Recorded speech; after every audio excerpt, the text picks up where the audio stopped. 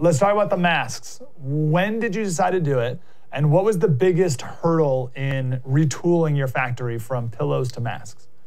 Well, we're very good at scaling. We're very good at changing, adapting. I've been through this so many times, so I think, and I have a great crew. We're able to do that. And this was about I don't know the exact date. It was 5 days before I ended up at the Rose Garden for that speech, but it was like the week before when we started. But the week before that, I told some of my sewers, I said, you guys make me some mask prototypes.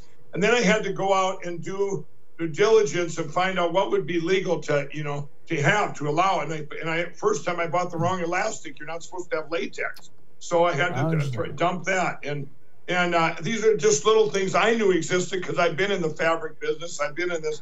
Well, the real good thing is my fabric matched exactly for the cloth mask and even overshot. They wanted like 200 thread count. We were like 400 and some.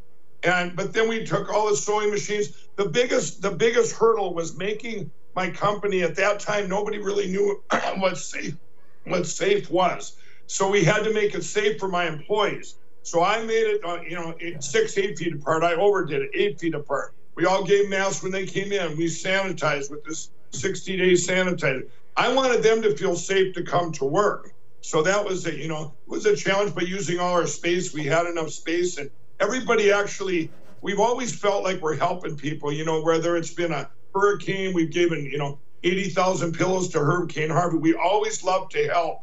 Campfires in California. Well, this was on a scale unprecedented, and my employees, they love our what we do as a company, and it goes all the way down. And then getting other places that make MyPillow, like the covers for the toppers, we got them on board right away too.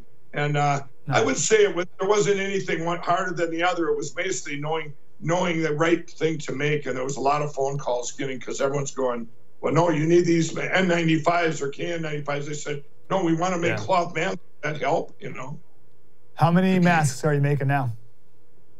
We're upwards around, between all my other 4 places, a little over 50,000 a day. Wonderful. How does someone buy one of those? We're not selling them. What we've done is we've donated probably hundreds of thousands, but it is hundreds of thousands, probably.